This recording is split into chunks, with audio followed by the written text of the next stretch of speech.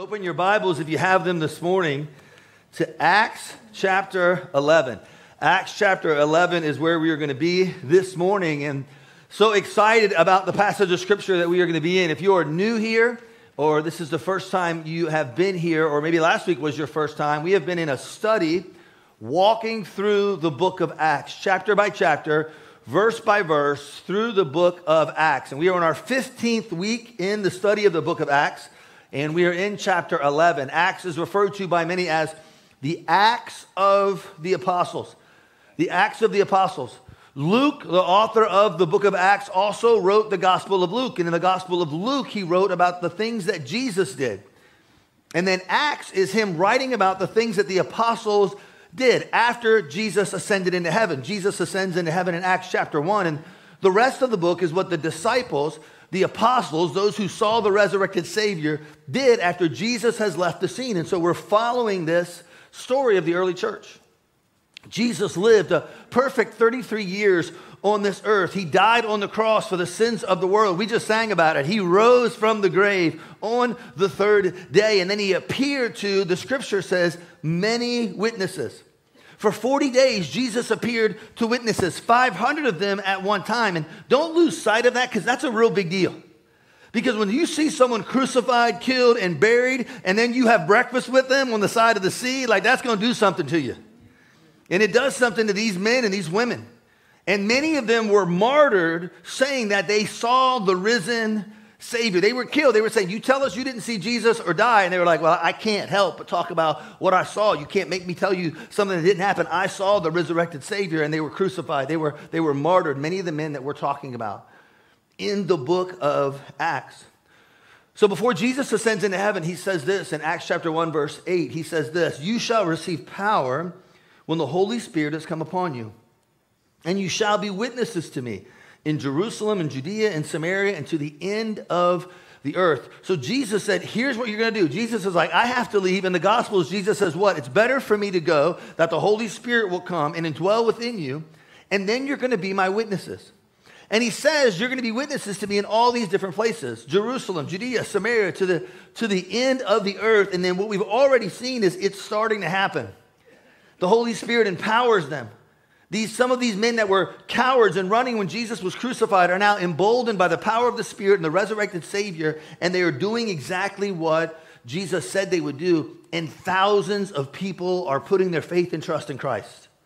Thousands of people we're reading about in Acts, but anytime you're doing something good for the kingdom of God, everyone's not happy. So in that, there's problems. There's problems inside the church. There's problems outside the church. The apostles are beaten. Stephen is martyred. The gospel goes to Samaria. It is spreading like wildfire, but don't miss this in the book of Acts. It's so important for us. It's not because they were so special. Acts chapter 4, verse 12 says, when they saw the boldness of Peter and John, they perceived that they were uneducated and untrained men. That's Acts 4, verse 12. It says they marveled and they realized that they had been with Jesus. Put that verse on the screen for me real quick, Mark. It says, when they saw the boldness of Peter and John, they perceived that they were uneducated and untrained men, and they marveled and they realized that they had been with Jesus. And that's a great testimony, isn't it? I mean, there was something, they said, I don't know what it is about these guys. They're not that smart. They don't have it all figured out. These guys are fishermen and tax. These are a bunch of, again, Grant Stiles version, yahoos. These are just some guys, some regular dudes. But they had been with Jesus. And that changed everything. And these men with power and boldness, God began to use. 2 weeks ago, I told you there's three, really four, if you want to add the martyrdom of Stephen in it, but three main events in the book of Acts, I believe. And it's Pentecost, when the Holy Spirit comes upon the believers in Acts chapter 2. It's the conversion of Saul in Acts chapter 9. And then 2 weeks ago, we looked at the conversion of Cornelius. And that's one of the key events to the book of Acts, because it's really going to set the trajectory for the book of Acts the rest of the time that we're going to read. This conversion of Cornelius. And why? Cornelius is a Roman centurion, and he was a Gentile. Now remember, when we hear the word Gentile in Scripture, it means non-Jewish person.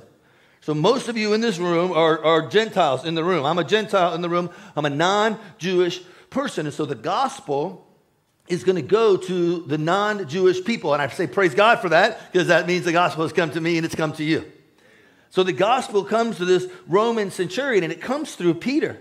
I mean, of all the people who are going to be bold and big, and you say, don't really want to argue with someone, it's going to be Peter. And so God calls Peter and gives him this vision and says, Peter, I want you to go down to this town, and I want you to talk to this man named Cornelius. At Acts chapter 10, verse 44, it says, while Peter was still speaking these words, Peter goes down and meets with this guy Cornelius. He brings some witnesses with him. And it says, while Peter was still speaking these words, the Holy Spirit fell upon all those who heard the word. And those of the circumcision who believed were astonished, as many as came with Peter, because the gift of the Holy Spirit had been poured out to the Gentiles also. So again, I got to give some preview to where we're going to be today. Peter goes down and he brings these Jewish guys with him. He's like, I don't know what I'm going to do down here. If you remember, we read last week. But he shows up, 2 weeks ago rather. He shows up and the Holy Spirit comes upon these non-Jews, these Gentiles. And the Jewish people are there like, what just happened? Are you serious? This just happened? To the Gentiles? The same Holy Spirit that we got back at Pentecost is now came upon the Gentiles. And so this morning, we're going to be in Acts chapter 11. We're going to look at 18 verses. But I want us to pray before we do today, because there's a number of important things for us in this passage today. Would you bow your heads with me and pray this morning? We're going to pray 2 simple prayers this morning. I want you to pray these prayers if you're watching online. Would you just pray this simple prayer this morning? Lord, speak to me. Could that just be your prayer this morning? Lord, speak to me. And then secondly, would you just pray, Lord, speak through Grant this morning? Because this week, like every chance I get to preach, I don't have anything to offer if God doesn't give me the words. So would you just pray online and in the house, Lord, speak through Grant this morning. Father, the posture of our heart, as always, is we just want to hear from you. Lord, it's why we're here. It's why we sung praises to you, because you're worthy of the praise. And Lord, we want to hear from you, Lord. So we're claiming the promise that your word never returns void this morning. So God, help us to eliminate distractions of what we have brought in or what we might walk out into. But Lord, for the next few moments, help us to be attentive to your word.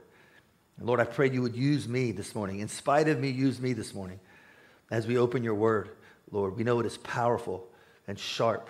So God, use it this morning in Jesus' name. And everyone said, amen. Acts chapter 11, Peter has had this unreal exchange with the Gentiles, this vision with God. But if you're taking notes, I want you to write this down. We're going to seek controversy. We're going to see controversy. Man, things are going great. People are getting saved. People are excited. I mean, you think it would be, let's go, let's go. I heard a pastor once tell me that more people that climb Mount Everest die on the descent than they do on the ascent. And I looked it up, and I saw it on the internet, so it has to be true. But he said more people die, watch this, when they're leaving Everest than they do when they're climbing up Everest. And there's a couple different reasons that happens. They say on the backside there's some more challenges because of some weather. But what happens a lot of times is people can let their guard down when they've accomplished something big. Like you take a deep breath. And sometimes what will happen in your life and my life is, man, we will have a victory for the Lord. We will make a decision, or you'll say, I'm serious. Starting today, I'm not going to do this anymore, or I'm not going to do that anymore, or I'm making a change in my life. And you'll say, this is what I'm going to do. And you're excited, and we're on this mountaintop. And then what happens after that, man, the enemy comes right after us. And he wants to discourage, and he wants to steal away a decision that you've made. And he wants you to question something that happened. Man, I'm just going to tell you what, I'm going to be praising God for what happened last week for the next number of months. I'm going to be praising God. I'm going to look back. That was a special Sunday we had last Sunday. Not just because someone else preached. Somebody said, amen. But I'm just saying that was a special Sunday, that last Sunday. Man, I think just God moved, and so many testimonies and stories that we've heard. And so, man, when something like that happens, man, I don't take a deep breath and exhale. I get my guard up because I'm watching. Because I know how the enemy works. Peter goes to this house. God uses him. These people get saved. And watch what happens. Verse 1 of Acts 11. Now the apostles and brethren who were in Judea heard that the Gentiles also received the word of God. Now here's where it should say, and they were so excited, and they were happy, and they were praising God that the Gentiles also got saved. I mean, that's what should happen. But what happens, verse 2? When Peter came to Jerusalem, those of the circumcision, the Jewish believers, contended with him, saying, you went into the uncircumcised men and ate with them? I mean, people just got saved. Peter had a vision. God moved in a great way. And Peter comes into Jerusalem. These guys are like, who'd you have dinner with, Peter? I saw on your social media account, it looked like you were hanging out. Some people that weren't Jewish. Who'd you eat with? What'd you have for dinner, Peter? I wonder. Like, these guys are mad. It says they contended with them. Now, for us today, we can look at that and say, I mean, what's the big deal? I mean, he just ate with somebody. But in Jewish culture, the Jewish people still are God's chosen people. And so they are called, watch this, to be set apart. And part of them being set apart to them and their culture and where they are is, I'm not going to eat with someone that's not Jewish. I'm not going to fellowship with them. I'm not going to put myself in position and come under their household. They don't believe like we are. They don't worship the same God that we worship. So I'm not going to put myself in that position. So in customs and traditions, you don't eat with non-Jews. But what has happened? Jesus has said what? God so loved the world that he gave his only begotten son, the scripture says. Jesus has come and said that you are to go to all the world and preach the gospel and salvation, that it is for all. So Christ has now come, this era of grace, this era of inclusivity, in that everyone is invited to come to the kingdom and come to the feast, Jews and non-Jews alike. Everyone is invited. And so what happens is a miracle takes place. A whole family accepts Christ. If you remember 2 weeks ago in the end of Acts chapter 10, like Cornelius invited everyone. There's like a packed house in there listening to the words that Peter said, and the Holy Spirit came upon them, and they put their faith and trust in Christ. And yet these people are worried about what Peter was eating and who he was eating it with. You ever met someone that majored on the minors? You know what I'm talking about? They're always mad about something. You're always going to find something to be mad about. Friend, you can always find something to be mad about. Amen? We can always find something to be mad about. Some of you have the spiritual gift of finding something to be mad about. That's what your spiritual gift is. You're like, no, the Lord has just given me discernment. No, you're negative, all right? That ain't discernment, all right? You're just a negative person. I mean, these guys are looking for something. Listen, I want to make sure that I'm cautious when I'm reading scripture, that I'm not like, can you believe they did that? And then I look at the last week of my life and I do the same thing in different ways. Now, I ain't mad about somebody eating with somebody else, but I can sometimes get fired up about dumb stuff. Why do I care about that? In the scope of everything, does that change eternity? Is it really that big of a deal? And it honestly hinders a lot of churches. I praise God for our church. I praise God for preachers' leadership for all those years. And just you and the church family that have been here for so many times. We are not a church that gets all fired up about the minors, and I praise God for that. I hope we never will be. But you know, some churches, it just cripples them because they spend their whole time focusing on the minors. The things that just don't matter. I mean, that's what these people are. They're getting mixed up. They were stuck in traditions. They were stuck in how they've always done it. But watch what Peter does, verse 4. It says, but Peter explained it to them in order from the beginning, saying, Peter's like, hey, let me just tell you what happened. Let me just explain it to you. He says, 5, I was in the city of Joppa praying, and in a trance I saw a vision. An object descending like a great sheet, let down from heaven by 4 corners. And it came to me. When I observed it, and considered, I saw 4-footed animals of the earth, wild beasts, creeping things, birds of the air. And I heard a voice from saying to me, rise, Peter, kill and eat. So Peter's like, I was in a trance. Remember, he was praying and he was hungry. Remember we saw a couple weeks ago? And he's in this trance, and all of a sudden he has this vision of the sheet coming down with all these animals, clean animals and unclean animals. What that means is animals the Jewish people could eat and the animals the Jewish people could not eat. He has this dream, and then what happens, he hears a voice say, rise, Peter, kill and eat. Verse 8, but I said, not so, Lord, for nothing common or unclean has at any time entered my mouth. Peter's like, I had this vision, and I was like, Lord, no, I'm not going to do it. I've never had anything unclean touch my mouth. 9, but the voice answered me again from heaven, what God has cleansed, you must not call common. Peter said, man, I had this vision, and in this vision, the sheet comes down, and there's animals on there, and they're like, rise and eat. And I'm like, nah, I'm not going to eat because I've never eaten anything like that before. But he says, you're not able to say something that's unclean that I am calling clean. Peter is telling them the story. And it's really interesting, yes, we have to remember this when we see in Scripture, when you're reading it like we're reading it through consecutively. This is the 3rd time this story has been told in a chapter and a half. If God says it 3 times, it's not by accident. This is significant. I mean, 3 different times. I mean, it happens, then Peter recounts the story, and now Peter's recounting the story again. There's some significance in here. God makes no mistakes.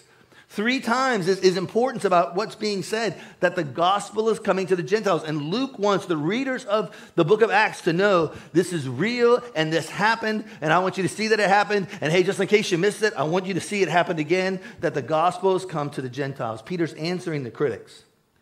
Why was he in the house with the Gentiles? Why was he eating? He said, man, I was just doing what God instructed me to do. Write this down, number 2, the command. So there's controversy. And Peter's like, but man, there was a command. God says in verse 9 of Acts 11, the voice answered me from heaven, what God has cleansed, you must not call common. What was God saying? God was teaching Peter and the church, watch this, that these old distinctions of what is clean and what is unclean no longer apply in Christ. These old ways, common and uncommon, food, he goes, that's not how it is anymore because Christ has come. And who are you to call something unclean that I have called clean? So this vision of the sheets really wasn't about animals and what you can have for dinner tonight. That's really what it's really about. It's not really just about kosher and non-kosher food. What he was saying in this vision, this trance to Peter was, it was about people.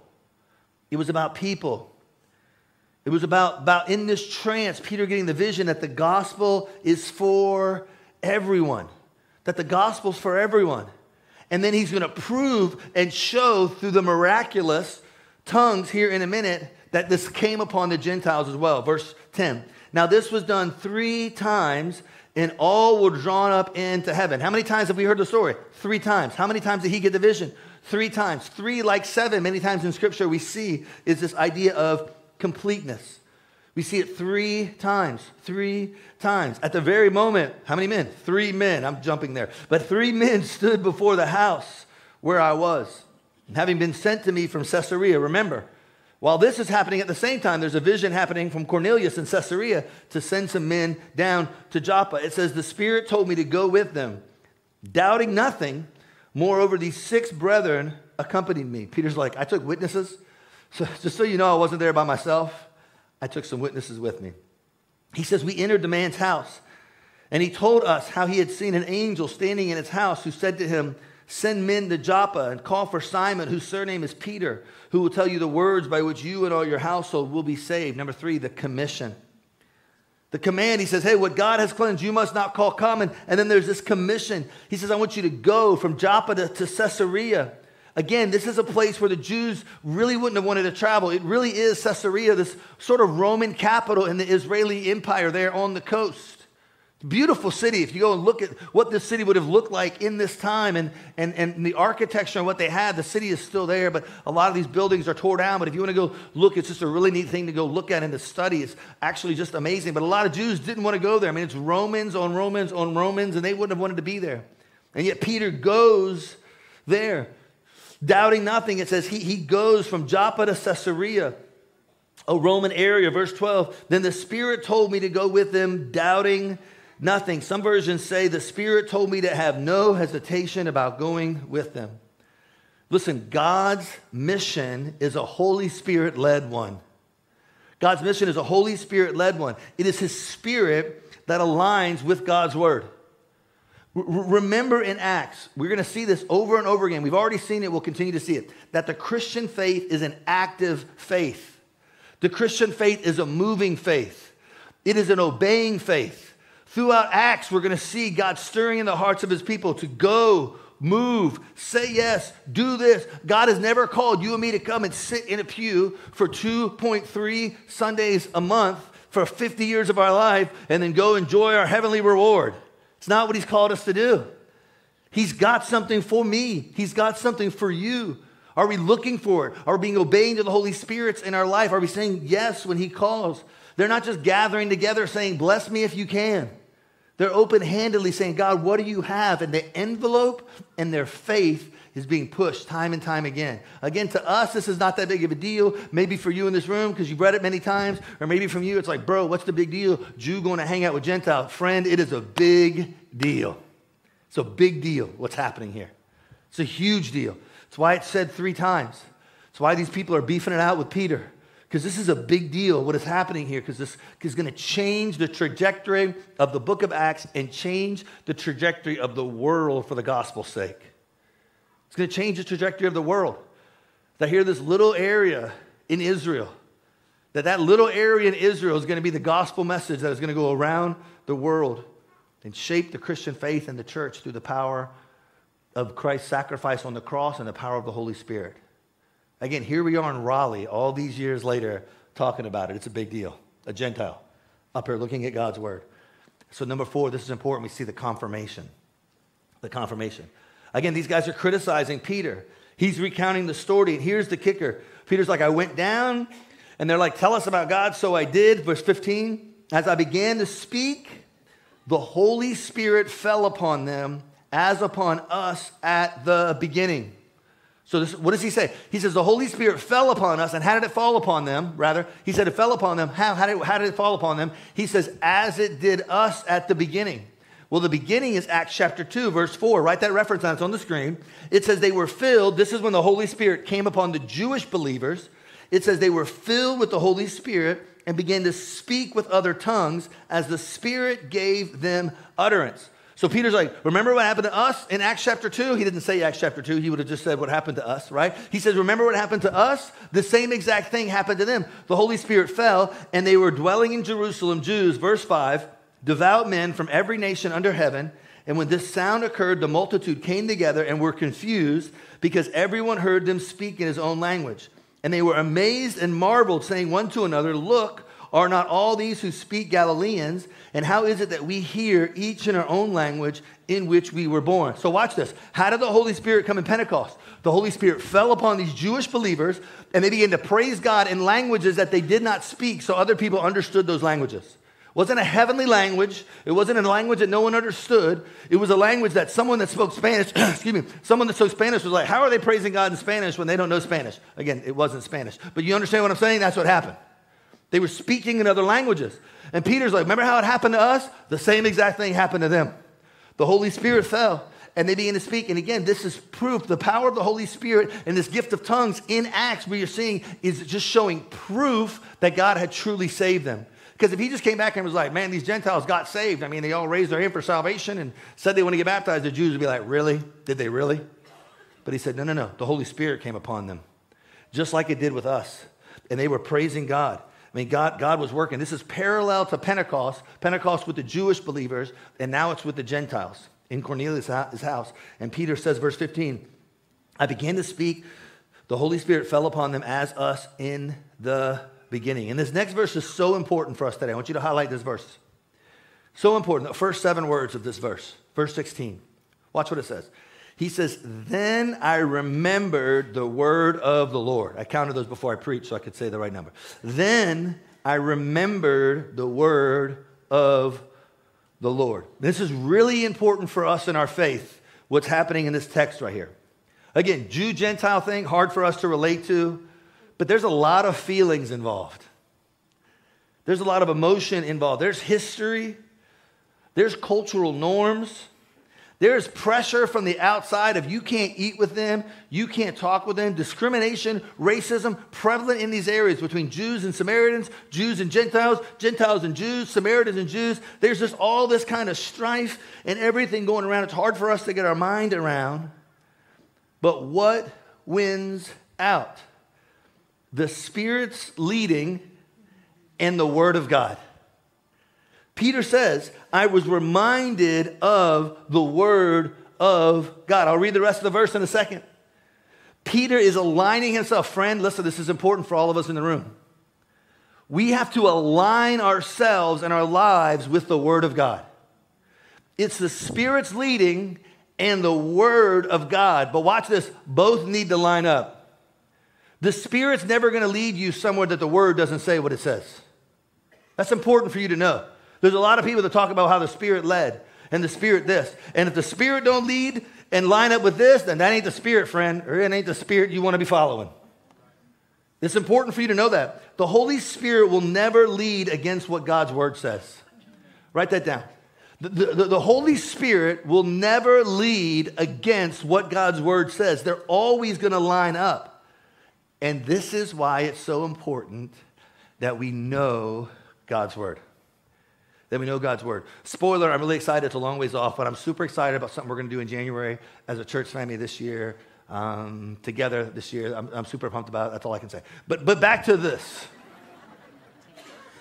It's why it's so important that we know God's word.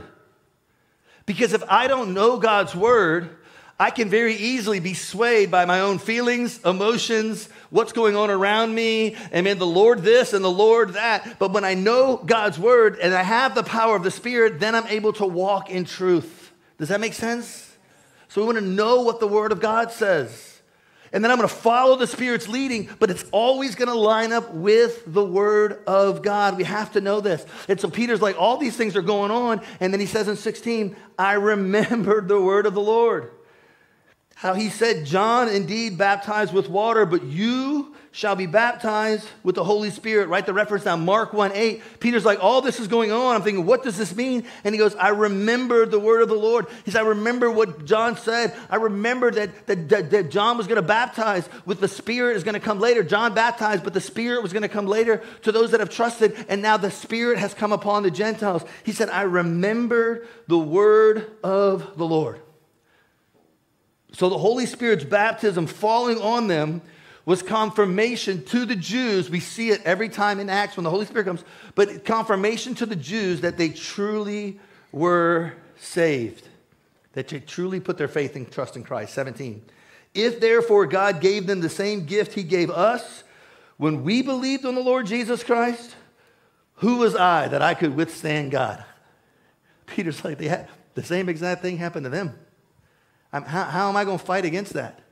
Same Spirit that came on me, same Spirit that came on you at Pentecost happened to them. How am I going to withstand that?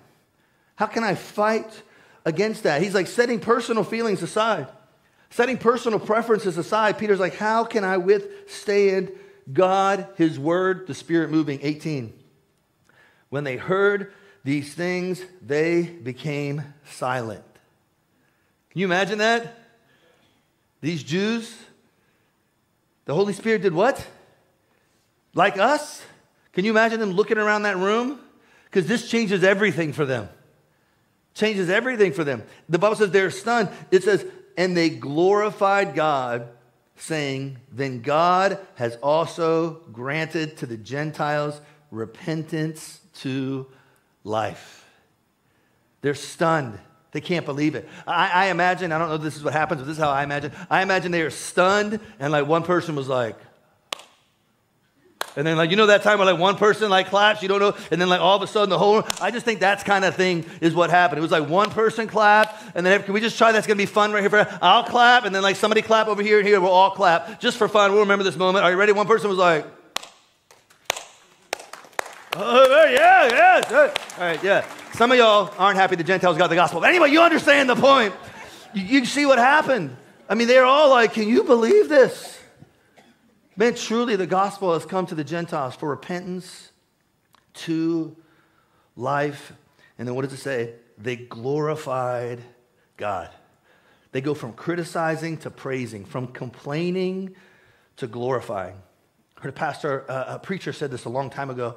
I can't remember if preacher told this person this or someone told this to preacher, or preacher was in a meeting where somebody told it, but here's what was said. The church was having a hard time. They were having all this issue, and they said, pray that God helps you win some people to Christ, because when you win some people to Christ, all the other problems go away. He said, just pray that God will save some people in the church. Because when you start getting some people to put their faith and trust in Christ, all of a sudden you don't really care as much about the carpet color when people are getting saved. When your grandson gets saved, or your daughter gets saved, or your uncle gets saved, or your aunt gets saved, or a change happens in the life of the kid that you've been praying for all these years happens, all of a sudden, you don't really care how loud the music is. You don't really care about what someone's wearing. You don't really care about this situation. All of a sudden, you realize, hey, those things really aren't that important anymore, and I'm going to praise God and glorify God. That's what happens in this passage of Scripture. They go from criticizing Peter, who you eating with, bro, to, are you kidding me? Praise God. And they're excited about what God is doing. And what it does for us, it shows us God's heart for all people, and that the gospel breaks down barriers of race, culture and tradition. Doesn't matter where you're from. Doesn't matter who you are. Christ comes to save, and he'll save anybody who says yes to him. And this is the power of the gospel, and we're going to see it in the book of Acts because the gospel is going to shift from Jerusalem. It's going to take a big shift, and the gospel is going to go to the Gentiles, and Saul is going to take the gospel to the Gentiles. And we're going to see God move in an amazing way. Here we go. Act on Acts. Some things to consider as we move forward. Number one, what barrier is there in your life that is stopping you from being used by God? I want us to consider a few things this morning before I pray. What barrier is there in your life that is stopping you from being used by God? For the Jews, it was traditions of men. It was honestly discrimination against the Gentiles. It was a narrow view of what God was doing. But what about you? What are the lies in your life that are keeping you from believing God wants to use you? What is that barrier in your life? What is that thing in your life that might be keeping you? Because there was a barrier there for the Jewish people, and God broke down that barrier through the power of the gospel in Cornelius' house and the Holy Spirit falling upon them. But what is it for you? What's the barrier stopping you? Number two, write this down. This is a big one. What area of your life do you value your own opinion too greatly? What area of your life do you value your own opinion too greatly? Proverbs 14:12 says, there's a way that seems right unto man. There's a way that seems right to man, but the end is the way of death. You can write that reference now. Proverbs 14:12. There's a way that seems right to man. My emotions, my feelings, it makes sense. This is right. But the Bible says the end of it is death. And if we're not careful, watch this, we can elevate our view and our opinion and diminish God's. We can elevate our opinions and our views and diminish God's. And I think that's one of the greatest problems in the American church is that we value our opinions too much.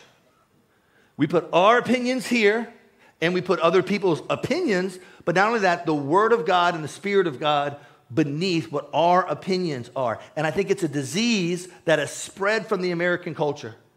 Everybody do what you want to do what you want to do, as long as it doesn't bother me, but just do what you want to do, whatever you feel, however you feel. Everyone feel. If you feel this, then do it. It's this whole culture that we've seen for years and years and years. We value our opinion above God's leading and above God's word. And it's always been an issue. It's not a new thing. I mean, go back and read the book of Judges. What do we see in the book of Judges? It says this, every man did that which was right in his own eyes. So it's our sin nature that pulls us to think Grant's opinion is the most important opinion, and I know best. And some of you are like, I would never do that, Grant. Really? Really? Where do we put our opinions? Do we value them above what God's word says? Do we value them above what the Spirit is leading? And so here's what happens. We justify sin. I mean, we're living together, but it's 2024. It's just not that big a deal of value, our opinion over what God's word says. Alcohol abuse. What we allow ourselves to watch and to listen to. Man, I just need a break. It's not that big of a deal. I'm not like I'm 14 years old. This doesn't really matter what I put in front of my eyes, but it matters. Stuff that promotes sin. We value our opinion over what God's word says, that we should strive for holiness. God's word is clear. We are to be set apart, and we're not. Many times we play with sin, and it eats our lunch because we value our opinion. We value what our thoughts are. We minimize sin. And you can go through anything, pornography, gossip, homosexuality, instead of aligning ourselves with God's word. It's how do you feel? How do you feel? And if you feel that way, then man, just do it. It's this idea and this mantra of every if we're not careful, every romance novel, follow your heart. Just follow your heart. My Bible says that my heart is deceitfully wicked. Who can know it? If I follow my heart, I'm going to be in jail next week driving on 40. I'm just telling you, I can't follow my heart. My heart wants to do. No, I can't. But this, if we're not careful, our society is this follow our heart society. And again, I'm going to go there. This election season is the same way. I want to encourage you, and I'm not looking for cheers or boos or anything. I want to encourage you to pray and vote. Do not set this one out. It's way too important. We need more Christians that are voting, and our voices need to be heard. But I want to add an addendum. Don't just pray and vote. We need to pray and we need to vote. But here's what I want you to do. I want you to align yourselves with God's word and God's spirit, feelings aside. So here's what I want to encourage you to do. I want you to pick up your voter registration guide. I want you to pick up your voter registration guide.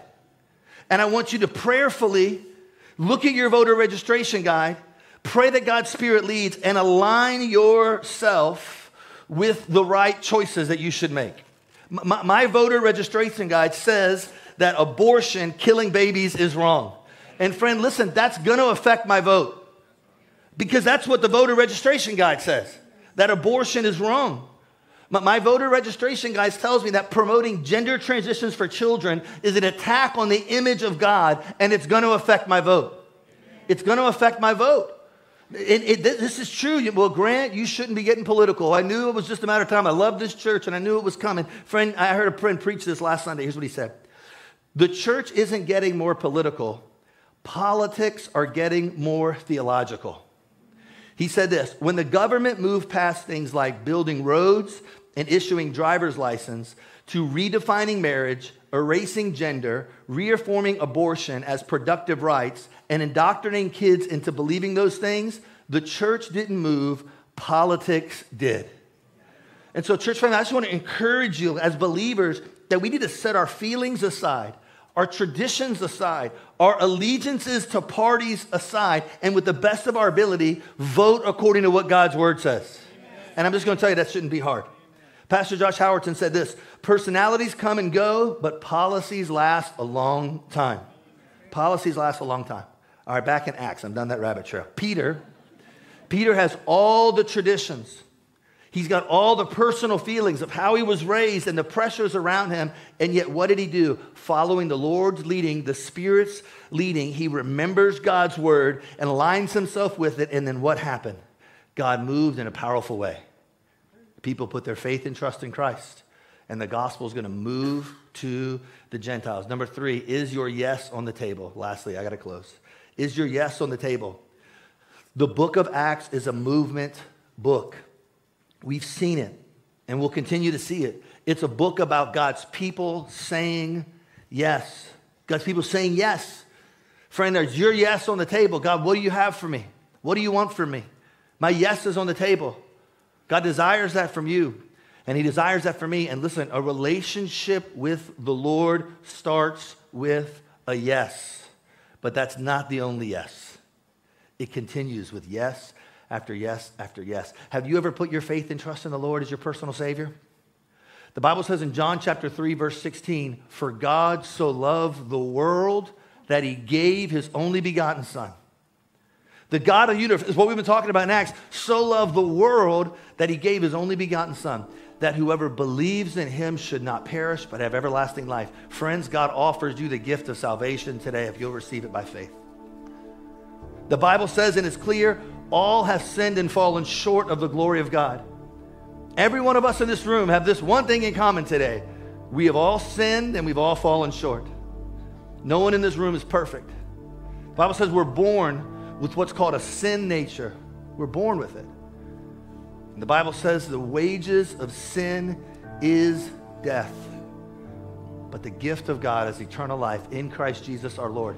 The gospel and the book of Acts is about these regular men and women taking the message that God loves you, sees you, knows you, will save you today to an entire world, and it's why we're here today. The gift of salvation offered to all who will put their faith and trust in him. I'm preaching the same message that Peter did. Repent and trust Christ as your Savior.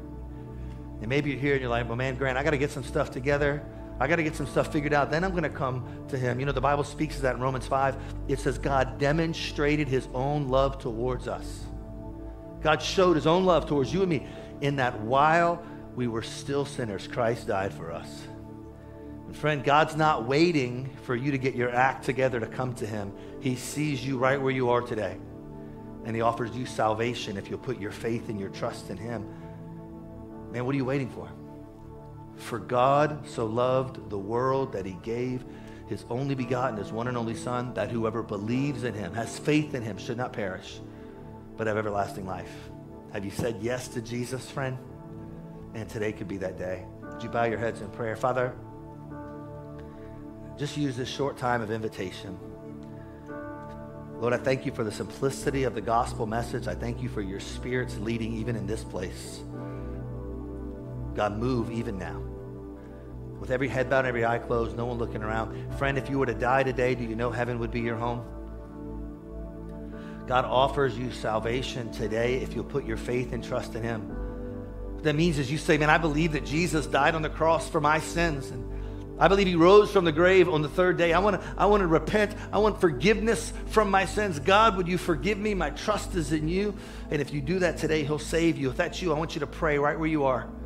If that's you this morning, you're like, man, I need that this morning. I want to say yes to Jesus today. Would you pray this prayer right in your seat, watching online? Lord Jesus, I'm a sinner and I need you. Could this be the prayer from your heart this morning? Lord Jesus, I'm a sinner and I need you. I believe you died in my place, and I want to receive you right now as my Savior. Would you make that your prayer? Jesus, I'm sorry for all my sins. Please forgive me. I believe that you alone are the Lord, and I surrender all of me to you right now. Could you make that your prayer? Jesus, I'm sorry for all my sins. Please forgive me. I believe that you alone are the Lord, and I surrender all of me to you right now. Friend, if you prayed that prayer this morning in faith, I want to encourage you, if you said that prayer online, text Jesus to 98085. We want to send you a Bible and information about growing in your relationship with the Lord. If you made that decision in the house today, when you leave today, if you made that decision, I want to encourage you to do two things. Let someone know today. And when you leave, grab one of the bags in the back wall that say Fresh Start. There's a bag there that's a gift for you that we want to be a blessing to you. It's got a Bible in it, and it's got information about how you can grow in your relationship with the Lord. Father, we love you. We're thankful for your word, the power in your word. Lord, I pray you would bless, guide, and lead us through the power of your Spirit and through the power of your word. Lord, I pray that we would string yeses together. Whatever you want, for as long as you want, God, we're yours. We love you, Father. In Jesus' name, amen.